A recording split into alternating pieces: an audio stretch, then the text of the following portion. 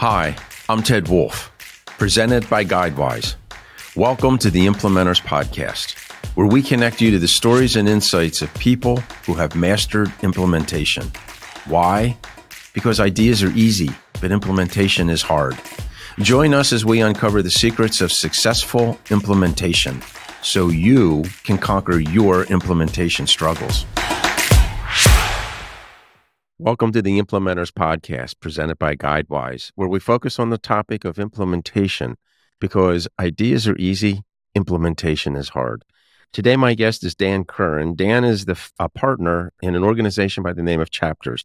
They are a platform that simplifies the book writing and publishing process. Welcome to today's podcast episode, Dan. Thank you for having me.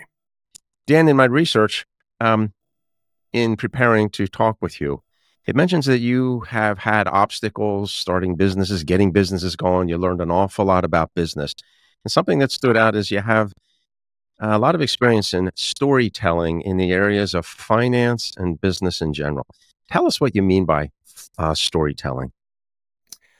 Well, you would classify me as a serial entrepreneur, and the swim lane that I've existed in has been marketing. And I've spent a lot of time with iconic large brands. So Anheuser-Busch, Hanes Apparel, Wells Fargo. And part of that was a lot of financial companies. And I have seen the spectrum of B2B and B2C brands on how they communicate, how they position themselves, how that has worked out really well. And I've seen it not work out so well. So it's given me a great perspective. And then, of course, I have to brand my companies that I've started and built and a few that we've sold. So storytelling is in this busy, busy world. The authentic self and company is kind of an easy go-to, sometimes scary, but it's the most authentic and usually works out pretty well if you stick to who you are and what you know about. So it says your biggest learning experiences were as an entrepreneur, perhaps in the tech field, digital content space. Could you explain that for us?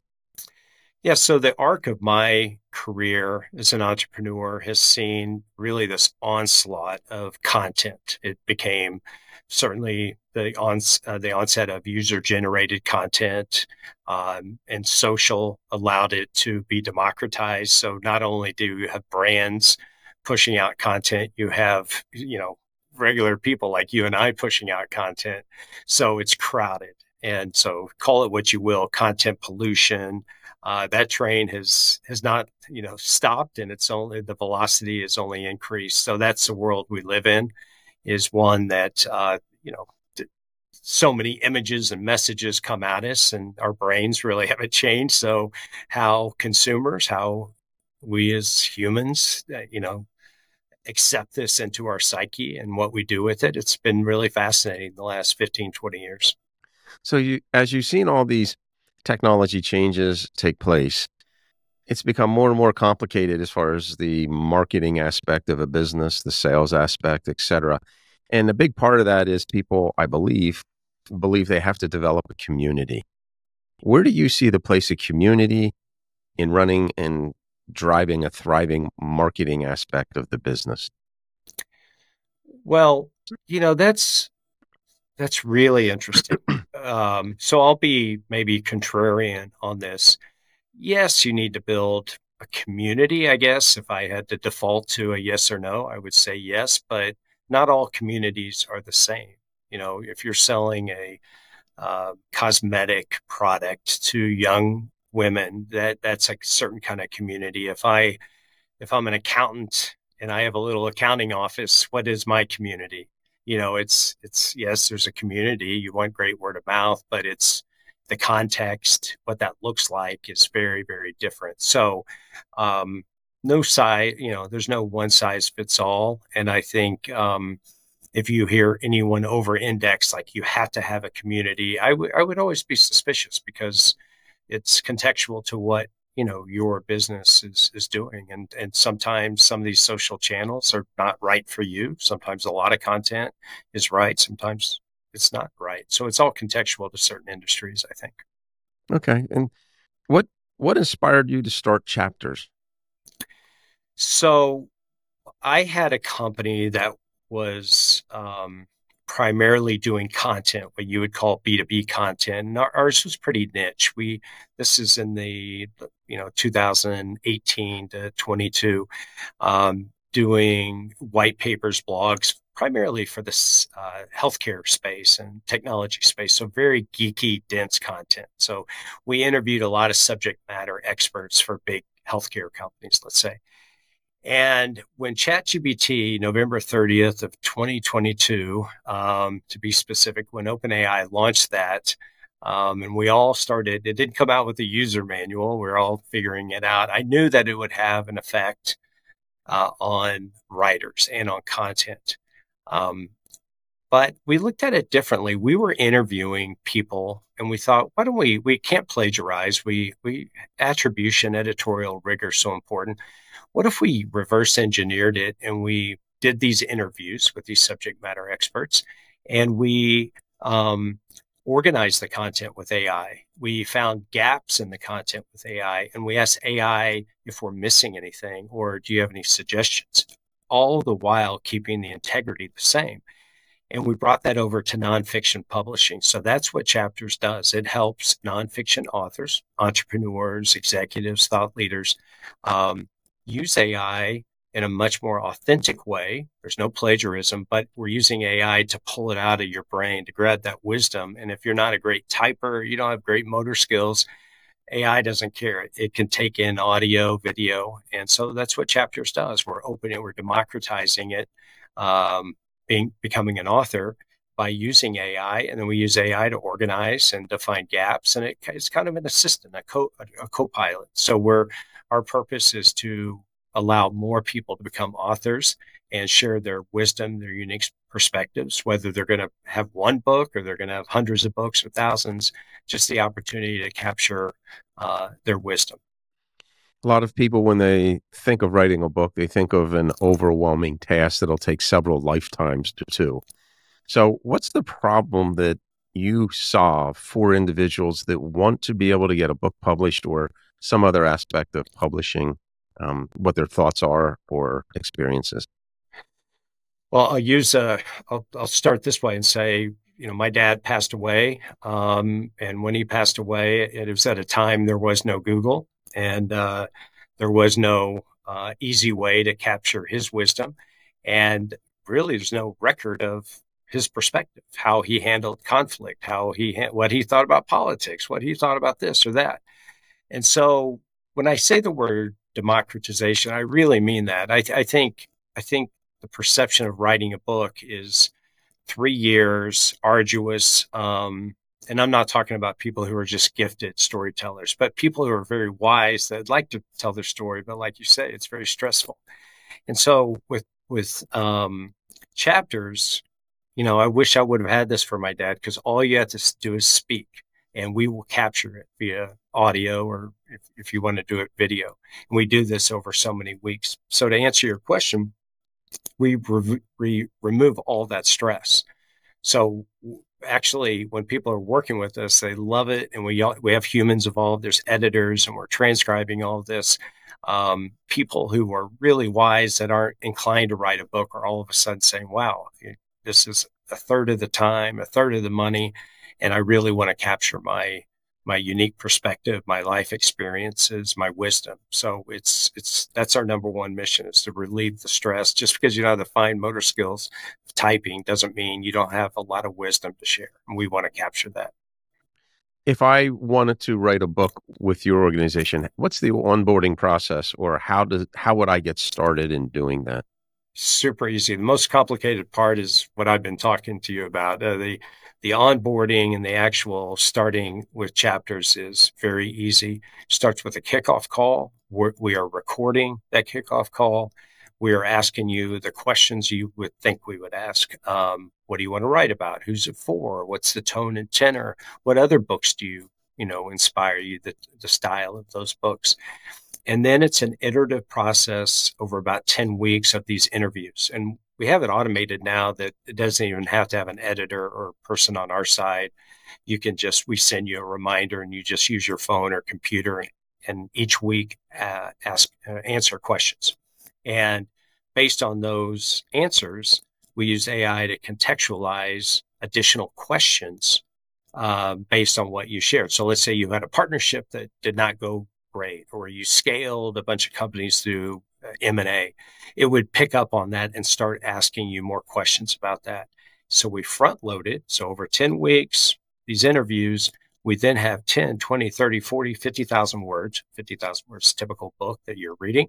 And then you're working with an editor to start massaging that, making sure that it's your voice and has the intent that you want. So very, very simple. And I'll say quickly, a typical book to write, especially if you use a ghostwriter, 9 months to 2 or 3 years, hundreds of hours. Ours is, much less than that. So we're just accelerating that process. So using AI and the workflow process that you put in place is a differentiator. What else would differentiate you from an organization that wants to write and edit books? Well, the star of the show is not AI, believe it or not. That accelerates it. It gathers. It captures and organizes quite well. But the real star of the show are editors. And I learned this in other businesses that I had. The editors I call them kind of adults in the room. They've seen a few things. The ones we have bestsellers under their belt. So if you have more of a how-to book or a big idea book, like a Simon Sinek on why, or it's a memoir, they will be able to take you down the right path, because those are all very different types of story arcs. So they have that experience. They're also capable of capturing magic. So on a random conversation during this 10 to 12 weeks that they're working with you, they'll really dig. Maybe there's something. We have an author right now who's a doctor and has this amazing story. But when he was in college, he did improv. He's a funny guy, but he had to give it up because he had to go to medical school. Not enough hours in the day. But she picked up on it. She goes, "Oh, you're a funny guy. Well, it changed the narrative of the book. It still had the texture and the depth, but now she brought out the humor of the author." So editors are really, really key to the process. So we think, human plus AI is just a wonderful marriage. So an individual who is actually going out to write their thoughts, their narrative, their story with your organization, there's personalization in being guided along. You're not there by yourself, correct? Correct. There's absolutely that. Again, the editor is someone, they have a choice, quite frankly. If they're going down a path similar to ours, they can go hire a ghostwriter, which there's amazing ghostwriters, but it's kind of a forced marriage, and it's usually many, many months together. There can be fatigue. There might not be alignment. Editor, it's an X factor. They're there for business. They're there for camaraderie to some degree, but they just have so much wisdom on what they've seen really great books, accomplish, that usually, or all the time, the authors are very happy to not be the alpha in the relationship, but let the editor be the alpha, and then the author can be transparent and vulnerable and share their wisdom. So it's a great combination. What were some of the challenges that you faced in putting together and building chapters? Well, like any business, there's all kinds of challenges, from getting the right staff members. AI is a new, working with the large language models. Again, there's no guidebooks to some degree, so we're kind of building the train and driving the train at the same time. One area, working with authors, and primarily right now we're working with executives, entrepreneurs, on their books. I wouldn't call it a problem, but a surprise is imposter syndrome. Even, again, really successful, even super high net worth people of real stature, when they're in this process, especially towards the end, they can start feeling, am I worthy to put this book out? And I didn't go in with any skills of psychology, but I sure enjoy, helping them, and our staff does too. That absolutely everyone should share their wisdom and who they are. Everyone has a story to tell. Were you surprised when you saw some well-accomplished people having imposter syndrome? Jaw dropping. and them entrusting me or having that conversation with me. Um, there's certain industries like healthcare, I would say, even we help financial advisors, people in the finance sector. There is compliance issues too.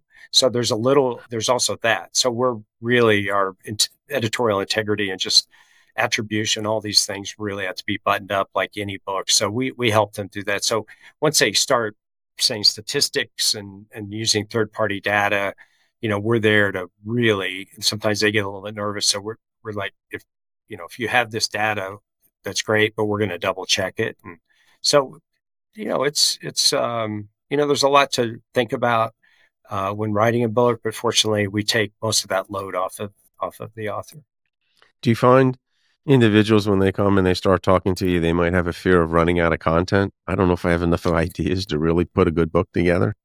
Again, the editor plays a role. I've only seen that once, since we've been doing this, where we did go back to the author and said, hey, why don't we revisit this in 6 months? Here's a couple of exercises. Why don't you think about it? Usually, that is the opposite problem. We have a too high of a word count. We got to pull back. So, I don't know about you. The smartest people I know, an uncle, my neighbor, a mentor, doesn't have a book. So a lot of people have books. They just are good at getting book deals and writing and feel pretty strong. That's their lot in life. But a lot of people, if you have a big plumbing company or you're a doctor or, whatever industry you come from, you might be very wise, but, and you have a lot in your head and a lot to say, but, the intimidation of publishing, the gatekeepers, that's kind of what we're here to wipe away. So the user experience is really important. Just no friction, letting you just be who you are. And the great thing I'll just add with AI, if you do have some people come to us with a partial manuscript, some people come to us with charts or processes that they've created, that can all go in the large language model that we've created. This vessel, it doesn't know the rest of the world. It's just your own vessel. So again, it's an easy capture of all that information. So a lot of people come, they have, maybe it's on sheets of paper or napkins, but we just grab that and put it in their container, so to speak. You started Chapters with a partner, correct? Yes. Take us back to the beginning when the ideas just started incubating between the two of you. What was that experience like? How did it come about? What was that whole idea generation and refining the idea for Chapters like? Yeah, it's a great story. I'm part, these YPO EO organizations. So I've been a longtime member of EO, and I was in kind of a virtual EO group. So I'm sure most of you people know about EO, but it's a worldwide organization of founders. And we meet monthly. I'm in this one particular forum group, and there's 10 of us. And I had a forum mate. He lived in Arizona, and we knew each other for years, and never thought about starting a business. And then just on a random Tuesday, I had a back of the napkin idea over Zoom I was telling him about, and he said, hey, why don't you look at my screen? I looked up, and he had the same idea, but he had the tech side. I had more of the brand positioning side, and it was serendipity. And so that's how we started. So we might have broken all the rules. We didn't know each other for a decade, knew each other for a couple of years, only saw each other personally a few times.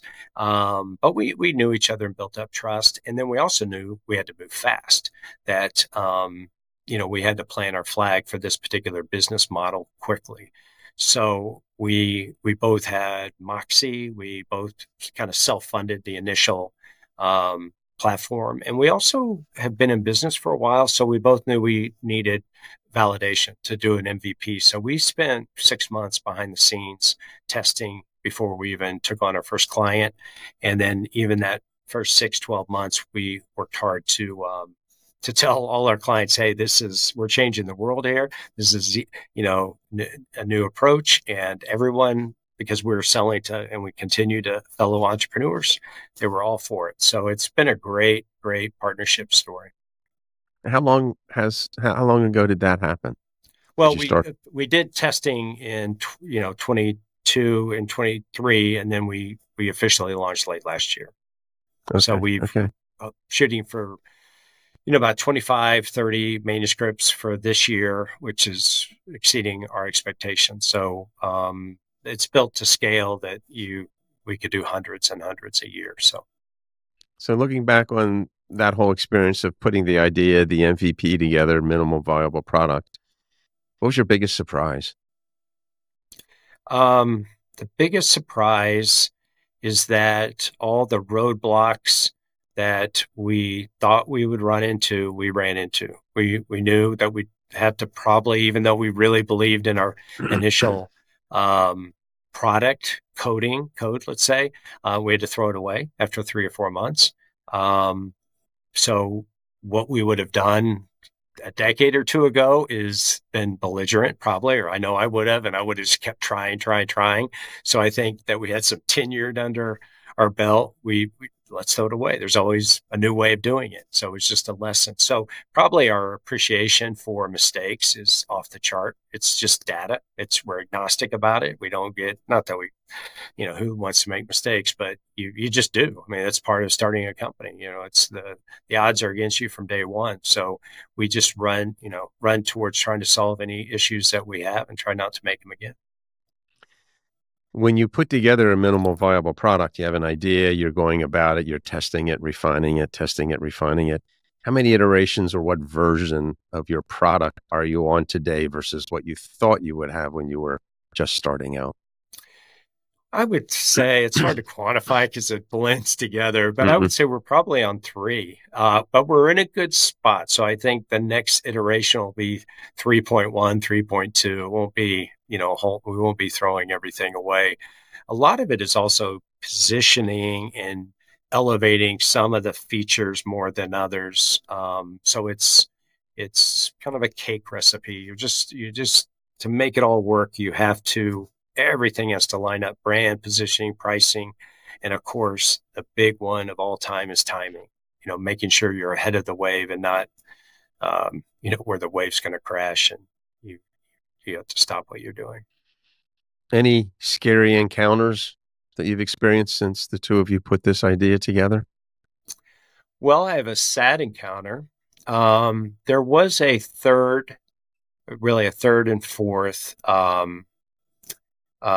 founder, let's say. They weren't a founder, but they were an advisory board member. And normally I'm not a big proponent of advisory board, but we were coming from a different area of publishing, and I wanted to get into this nonfiction swim lane.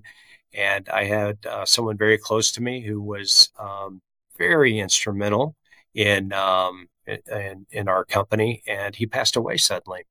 And that was just a couple of months ago, or maybe not even that. And so that's just reality of life that, punches you right in the face. And he was very valuable, like really, really valuable, not only as a friend, he's a former EO forum mate, his wisdom, but just his goodness and his lessons that he taught myself and lots of other people. So I mentioned that's a big one. And first time that's happened to me, but it happens, and you have to rally and you have to keep going. Yeah. So in your business career, what were some of the bigger challenges that you've experienced? Well, I have one, probably the biggest challenge is not trusting my gut instincts. Most of my companies have been self-funded, organic. You grow them and you take X amount of years and hopefully you exit or whatever the outcome is.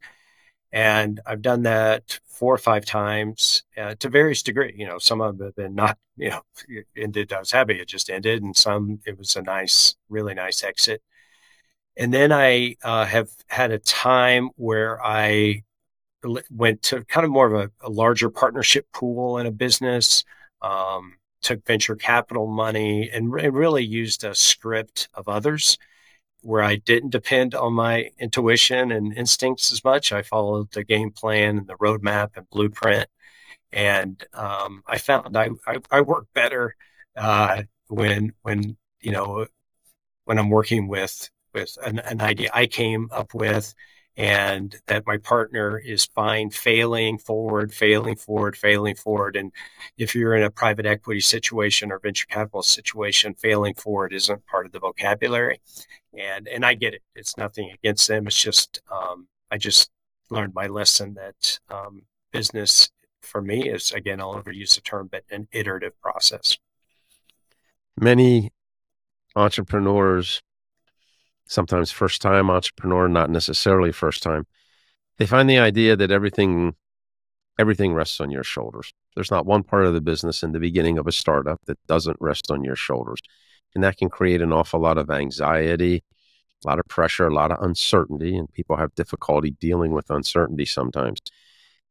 Have you ever experienced anything like that in any of your startups or your businesses? Every single one of them. I, follow the caricature of the entrepreneur of, 7 days a week, family stress, health stress, financial stress. I've seen it all. And now that I've, can take a little step back from it, I would say I enjoyed every second. But if I had to redo it, and I'm not a nostalgic person, I would say that there's probably been a little bit too much romanticizing about being an entrepreneur and that persona. And that just because you work so hard and wear that as a badge of honor, I don't think it should be worn as a badge of honor. I think you solve your problem, have great ethics, work really hard, but the health, the stress on family, I think I don't know if I would make the argument, but I think there's a good argument that oftentimes it's not worth it. And that's not often said, but, I'll say it. How did you find yourself in the entrepreneurial realm versus working for a bigger organization and looking for lifelong employment, et cetera? I had the proverbial one job that was for the big organization, really two. And as I tell younger entrepreneurs, and I might be wrong, but it's kind of probably my go-to because I really believe it because it happened to me, but maybe it's different for other people, is that the ideas will find you. The opportunity will find you. And so, I had a period of time where I was working at the big company and I wanted to start a company, I thought, but there was no idea. There's no substance. There was no real problem solving of anything unique. I don't know if I thought of franchises, nothing wrong with that, but I probably thought of that, or I thought of just making a better mousetrap because I thought it would be really cool. But at a certain inflection point, there was a problem and there was a solution that I thought I uniquely could handle. And, the rest is history. But I, I think these kind of opportunities find you, and then just be ready and hopefully you have the financial wherewithal and time to make it happen. We talked just a moment ago about stress, anxiety, uncertainty, et cetera. I know I'm an entrepreneur since I'm in my early mid 20s. How do you manage stress and anxiety when you're at those points where you just feel that panic almost coming over you? So I'll give you the go-to and then the really transparent. The go-to is just what everyone else will say, and it's Mount Everest for an entrepreneur. But that is the exercise and the good sleep and the good eating, all those things. Surrounding yourself with good people and not toxic people. And that includes employees. If you have a bad hire and that's constantly heartburn, your body doesn't know any different. It's just another stress point. And those things are really important to exercise, eat well, but also surround yourself with healthy people. And this is fairly recent, about 5 or 6 years ago, I noticed some traits that I was having that I wouldn't even tell my wife. I was just not happy with it, was not able to complete some task over a long period of time. I got in a car wreck, and it was just a lot of weird stuff was happening. And I went just on my own and went to a doctor, and, I checked all the boxes for ADHD. And, I was a late bloomer to that. I didn't have anything for or against it, but that's been life changing for me. It's life-changing, but might not be life-changing for everyone, but it definitely helped me, H- be more focused. How did it change your life? Um, well, I'll tell you what, one little, now to get really, Oprah here for a second. It's little things. I wasn't able to fold laundry at home if my wife threw me some laundry or something. I was just little things like this, just little things like that. And then I started noticing, paying attention to my books and at financial aspects, and I just wasn't my best self. So it wasn't like, oh, let's go get a pill. It's let's go talk to some people, get some context, and then you have to admit it. You have to be, I have to admit it to my children and other people, and now I don't care, and I'm happy I did it. But um, it's a book about meditation, I think, but it has nothing to do with meditation. But the analogy I would give, it makes you 10% better. And that's a metaphor. It's not like a cure all. It's like exercise. It's just 10% better. But I'll take a bunch of 10% and stack them on top of Absolutely. each other. Yeah. Absolutely. Dan, in our line of work with podcasts, we Mhm. talk to an awful lot of business people, and it's surprising to me how many people come out and they literally say, I have ADHD or Mhm. OCD, something like that. And they never knew it, and they got diagnosed mid late in life. And a lot of them are entrepreneurs. Yeah. So you and others are not alone, that's for sure, in that Yeah. area. Let's change the subject just a little, getting back to the publishing of content, stories, etc. What are your thoughts and concerns about data privacy and security in the future? Again, two things can be true at the same time. One, is that train already left? I mean, can you even put that, back in the bottle? That every single thing, I mean, I was looking at my computer yesterday and all the cookies track, and just even that level, the text we're all getting that are hyper personalized, that are, um, entering my cell phone that, are nonsensical. We're getting spammed constantly. I've had in my business, one bad episode of getting hacked. So I guess I'm not going to give you a great answer, because I'm like, wow, maybe it's just too late. And, you just take these little steps and you do the best you can. Regarding what we do, we're a little bit buffered from it, because in AI, it is this open library of a lot of data points that go into that library with Claude and OpenAI and so forth. We are on the back end currently using OpenAI. So we're on the back end, and we have our own large language model that doesn't know the rest of the world. And specifically, the author would have their own. So everything's kind of protected. So it's not bleeding over anywhere else. But we have files on our computers like anyone else. And, things can, go certain places, even though we try our best to mitigate and so forth. So it is a very big um, area of rigor for us. But I don't know if we'll ever be experts and be foolproof, but we'll certainly give it a try.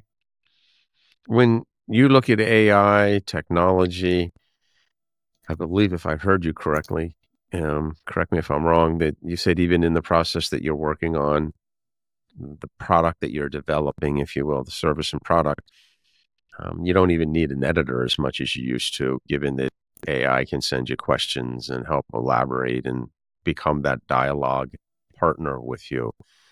Where do you see that going in the future? Well, you do need an editor. You just don't need them with maybe the rudimentary work, Hmm. so to speak. Hmm. Um, the wisdom, the context, the experience that an editor brings is more important than ever. Um, as far as where it's going, I mean, it's anybody's guess. Every time I listen to Sam Altman, the founder of OpenAI and chat, he seems vague. It seems like everyone's vague and no one really knows. And a lot of reporters will ask what's going to be like in 10 years and so forth. Um, I, I do know that I got into advertising. It was after, but I saw remnants of an old art director. Maybe look at Mad Men, when they used to paint the artwork, and these were real artists and so forth. And then these creative tools, came about that our directors now use and graphic designers now use, and they're all dependent on these new tools. Well, but we still call them artists, and we still have great respect for graphic artists, even though they use InDesign or some other tools. So I think it'll be the same. These are AI right now, or is like a co-pilot. It's an assistant. If you ask me, if I listed the top 100 things that AI does, I wouldn't put writing in the top 100. I really wouldn't. It can. Sometimes it can do really pithy, interesting things, but it's so much better at organizing, finding gaps, and asking questions. And that's my world. That's how we use it. So writing content is, we have to stick to no plagiarism and attribution. So we just don't look at it that way. So I just wanted to ask really good questions and organize and find gaps. That's what I'm looking at. Yeah. I'm interested, if you could, the name Chapters, and given what you do, I think is a very creative, good brand of a name for a business. How'd you come up with that name? Well, I've been in business long enough, and the hardest thing in the whole world, and I get ticks when someone is talking to me about coming up with the name of their company, because it is hard. It is really, really, and I've had to come up with them. And when you get a good one, you're so lucky. This one fell in our lap, and it was just serendipity because, again, it went back to kind of authenticity. Why do we exist? Kind of two reasons, and they're connected. One is to remove the friction and pressure and stress of writing a book, to capturing someone's wisdom. The other one is just to capture the chapters of our life. So although we're doing executives and entrepreneurs now in a lot of our books, we really love the legacy book. That's end of life, or grandmother, grandfather. We really want to capture everyone's story at every stage of life. So that's really the meaning. And whenever I get stuck, and it's weekly on something about our branding or positioning, I always go back to that name and just, okay, that serves as an anchor. So it's just chapters of your life. In my brain, that's how I look at that name every day. It's excellent. So, Dan, what do you see the future for Chapters and yourself? Well, starting a company in this environment, running a company in this environment, wanting to scale, there's nothing really small about Chapters. It's, for a lot of reasons, it's really meant to scale. So M&A, alternative ways of funding, capital, those are really what's on my mind for 2025. So we are looking at growing, but just not organically. So we think there's an opportunity in this sector in what's called hybrid publishing. So publishing, as an FYI, is 4 or 5 large companies like Random House, these companies we're all familiar with. And then there's this other category that we reside in called hybrid publishing. And there's 20 to 30 pretty good companies, and they're probably 50 to 100 if you count all the small ones. We think there's a consolidation play, and we think we can help those companies as kind of be the technology. So as Tesla is a technology company that makes cars, we're a technology company that helps people write books. We believe we could take our carburetor and put it in one of those companies. So we are really interested in mergers and acquisition discussions next year. Great. Dan, what's the best way for someone to get in contact with you should they want to talk to you? Yeah, great. So it's Dan at chapters.io. So chapters, plural.io. Dan Chapters, you can look on LinkedIn and find me quickly there. And then our website is chapters.io. I would love to talk to anyone, especially if they have a contrarian point of view, because we're always taking in data and different perspectives. So if anyone's interested in talking about publishing, I'd love to chat. Okay, Dan, thank you very much for your time today. Interesting conversation. Interesting also to follow the course and the next stages of your growth. Thank you very much. I'm grateful. Thank you. Take care.